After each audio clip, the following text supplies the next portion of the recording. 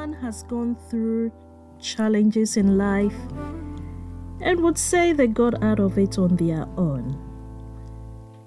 Today I want to introduce to you the Psalm of David, Psalm 23. I'm sure we all have heard of Psalm 23.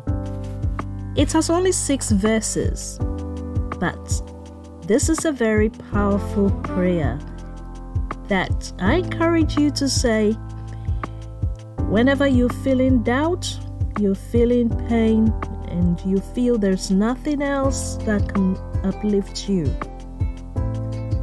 Psalm 23 says, "The Lord is my shepherd, I shall not want. He maketh me to lie down in green pastures. He leadeth me beside the still waters.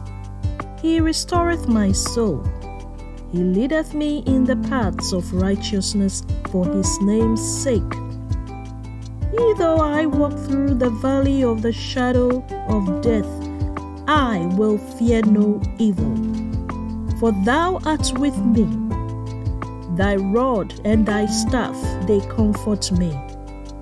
Thou preparest a table before me in the presence of mine enemies. Thou anointest my head with oil. My cup runneth over.